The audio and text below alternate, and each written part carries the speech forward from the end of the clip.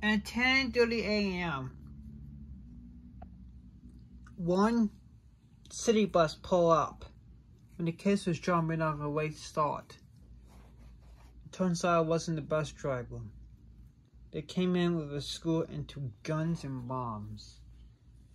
Our school with lax security is not doing good. The bus was trying to came and go to the classroom, going to the bathroom. Mommy, shush, go away. I'm trying to record here, please. And then, that's when everything starts to terrorize.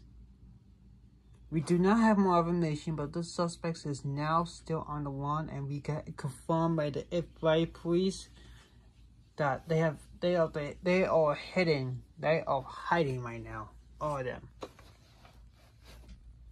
No suspects in custody yet. But we'll let you know as soon as possible if the suspects were in custody or not.